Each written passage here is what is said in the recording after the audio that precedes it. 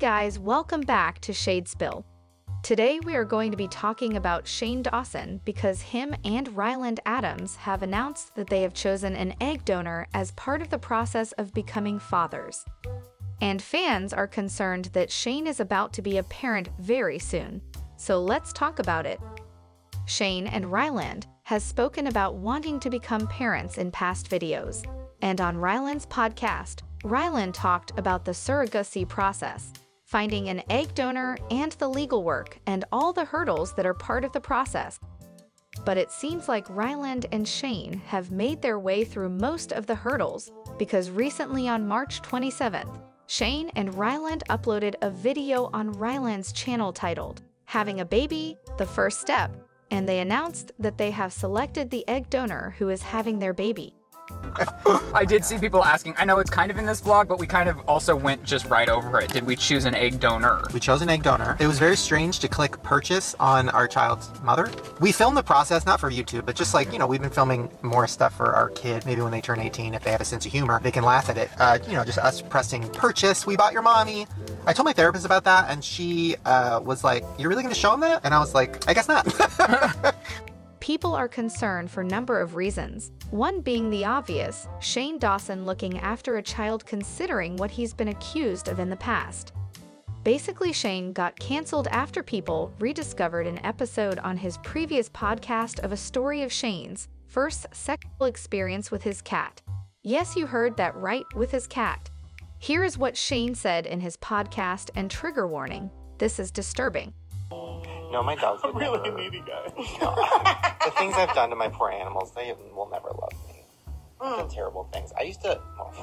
Oh no, I don't know if you want to go there, Shane. What'd you do? One time, I laid my cat down on her Are back. you gonna get arrested for this? I don't know. No. Think about it. I don't think so. Okay, go ahead. I didn't penetrate. I laid the cat down on her back and then I moved her little chicken legs, spread open or whatever. And I was like, if I just hump, but on her tummy, that's not weird. Whatever. And then I humped it, and it kept going. I came all over the cat. No, you did not. It was my first sexual experience. No I was also way. 19, so it's Wait a minute. Wait a second. Did you just say you came on a cat? Guys, I think I have to put money in the meter. Yeah, right? Shane also got exposed for saying all these horrific things about children. This child was probably 6 years old, and I was taking a picture of something, and the kid turns to me and goes, "Oh, are you Instagramming?" And first of all, how does a 5-year-old, 6-year-old know what Instagram is? Right. Which is terrifying. Second of all, I was embarrassed because yes, I was, and it was a picture of my salad. And the 6-year-old girl goes, "Oh, how many followers do you have?" I have 125,000. No. Almost as big as mine. Really? And I said, "Okay, little big, why do you have so many followers?" And she goes, "Oh, I'm a cheerleader." And I'm like, "Oh, really?" And she shows me her Instagrams, which are first of all, I don't know if I'm allowed to say this, but she's Now back to the video where they announced that they're having a baby. Shane and Ryland explained their plans, and here is what they had to say.